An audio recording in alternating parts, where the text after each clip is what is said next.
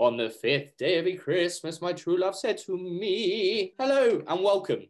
My name's Nathan Lomax, co-founder of Quickfire Digital. Hello everyone, I'm Gav Willis and I'm from Search 7. Today we're going to bring you our latest episode from our new campaign, the 12 Days of eChristmas.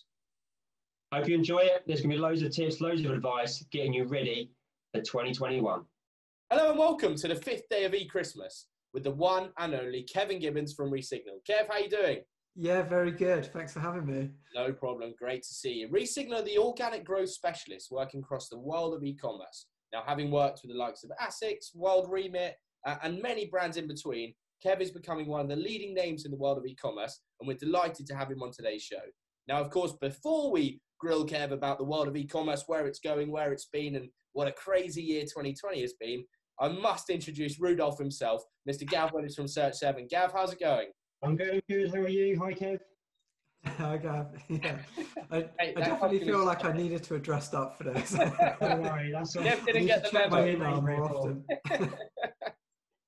So, Gav, kick us off then. We've got about 10 or 15 minutes. Keen to ask Kev as much as we can about where the industry's been, where it's going, how we can give as much insight to our audience as possible. Right, let's go. Right, Kev, to bring you up to speed is 7 quickfire questions to what we did there. 7 quickfire. Thank you. Moving on, question 1. Kevin, so please tell us a bit more about your role at Resignal. Yes, so my role as founder, I think for anyone else that's run an agency can understand this. My role has developed from doing everything into trying to do nothing.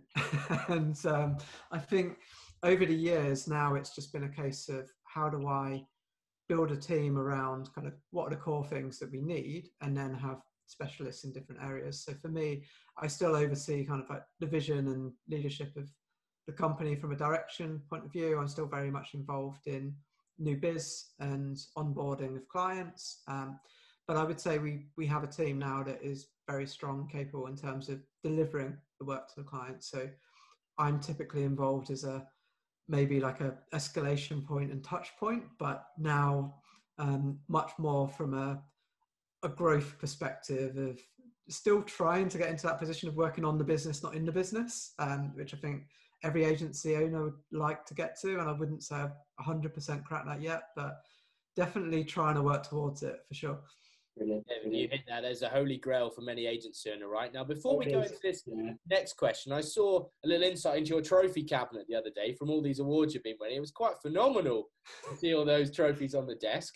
I'm interested to hear, obviously this year has been so tough for many different sectors, but actually a couple of sectors have really thrived and some have done far better than expected. And one of them, I think it's fair to say, is e-commerce. And obviously with you guys, especially in e-commerce, I'd like to think that you guys have also had a healthy year. And so keen to understand, what are the plans leading up to Christmas? Is it just more of the same? I guess you're inundated with pitches, etc.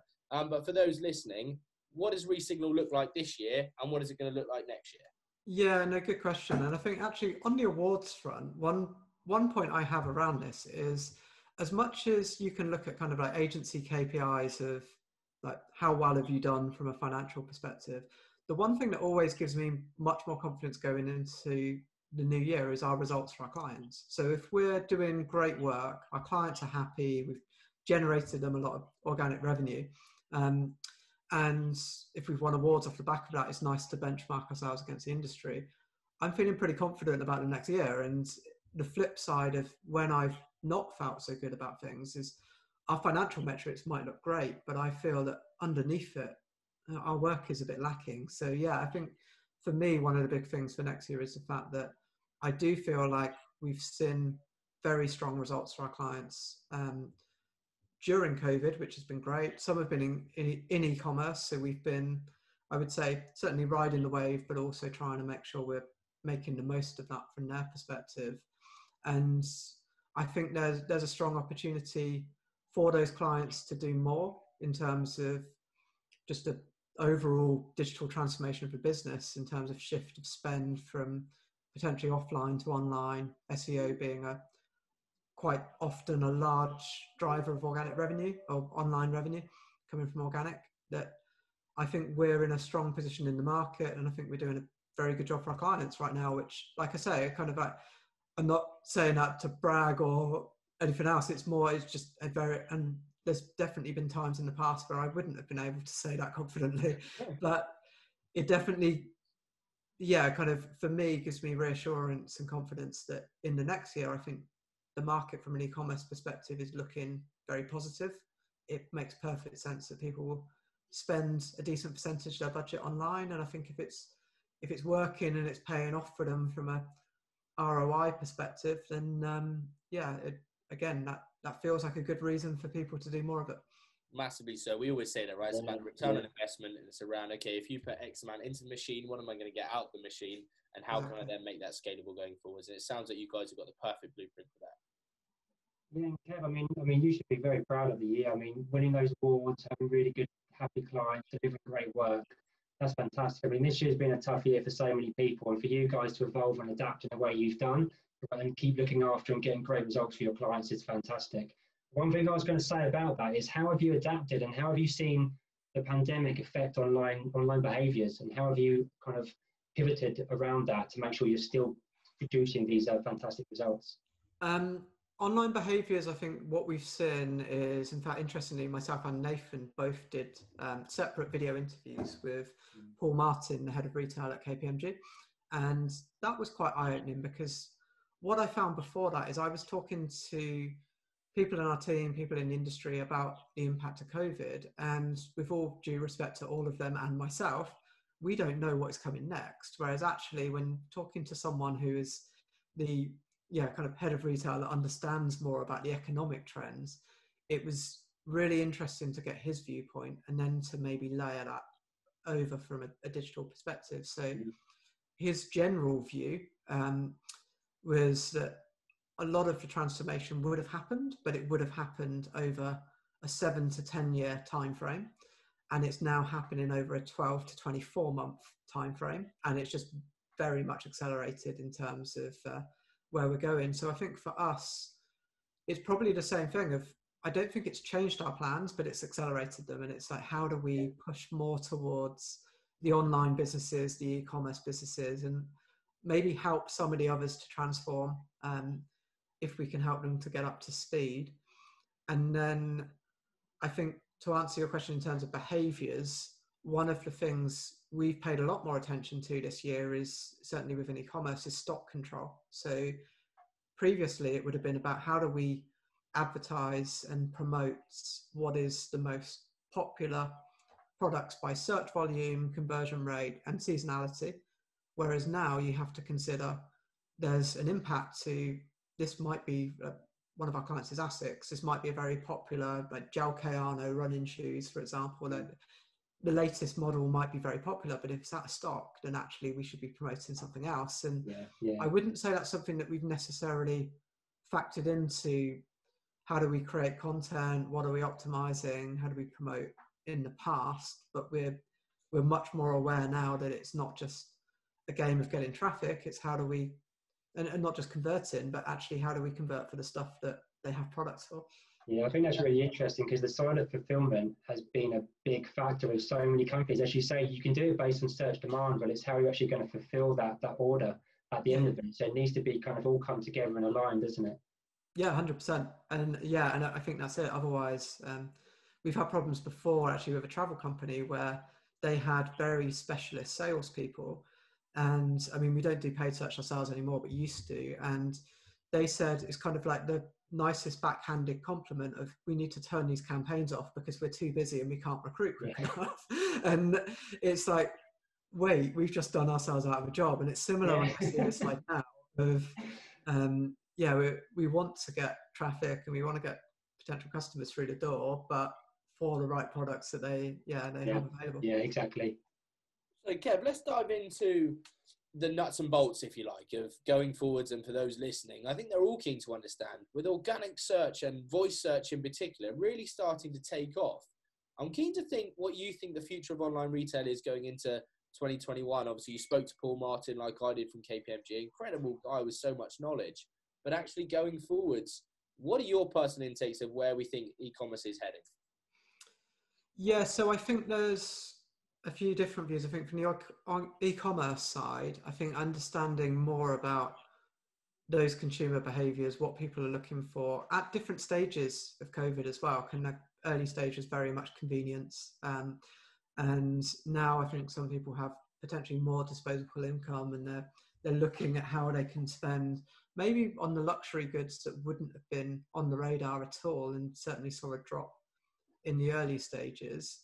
In terms of how they find them, I find one of the interesting things right now when I look at almost like predictions of 2021 is the legal situation around Google and the antitrust stuff and monopolies. And I do wonder actually if there's going to be a big shake-up of, kind of how that competition looks. I know one of the interesting things from the Google's core algorithm update that they've been rolling out kind of over the last 2 weeks, we have a e-commerce guide where we track the top 250 brands in the UK from an organic visibility performance perspective.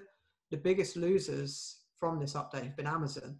And I think that competition between Google and Amazon, if it wasn't fierce enough already, is maybe something that could really take off next year. And I do also wonder that when you look at the potential outcomes and scenarios from the legal side, certainly some of the stuff that's going on in the US right now,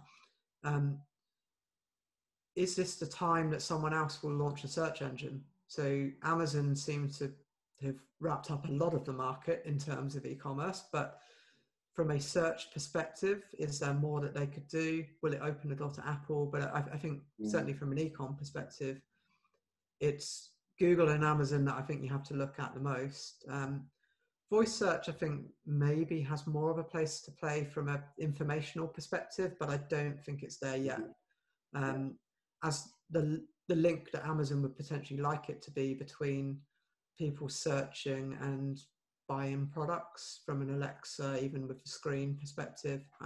I'm sure their sales are taking off, but in terms of that being a fair comparison to what Google are doing themselves or Amazon themselves through their own e-commerce channels, I would imagine it's a very small single digit, if that, percentage. So yeah, I think for me, the biggest thing of interest will be how that rivalry and the legal implications play out between the big players.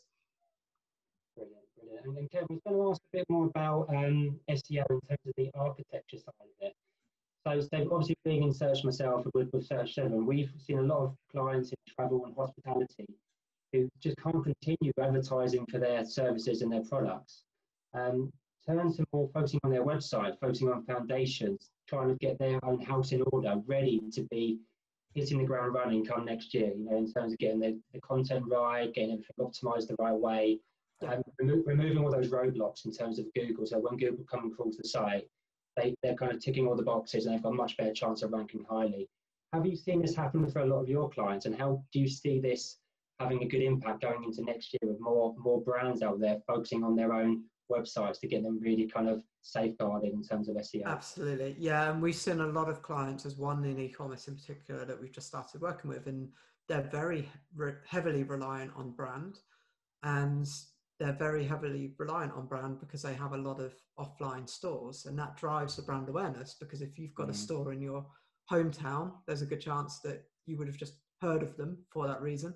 And I think now that brand isn't being so much driven by the stores, or at least having a store in itself from a online brand search perspective isn't a reason to have it. People are now looking at, okay, well, certainly from an organic perspective, how do you rank for generic phrases, the consideration terms that people are looking to find your product when they don't have a brand in mind?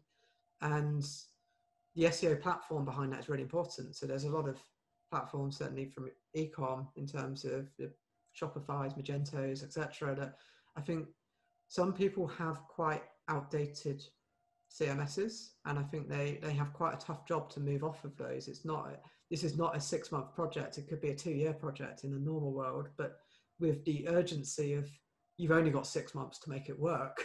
And for us now, we're helping quite a lot of clients on a migration perspective between platforms, just to get them up to speed and make sure that if you're doing a platform migration, the biggest risk quite often is that you lose your organic visibility. So we want to make sure that that's maintained and ideally set up in a way that beyond that maintenance, you can then improve. So I think that's really the big thing. It's more that people probably knew in the past, this isn't good enough, we should fix it. But it was on a list of things to do. And now it's top of that list. It's the only thing you need to do if you want to survive, or like the first thing you need to do at least.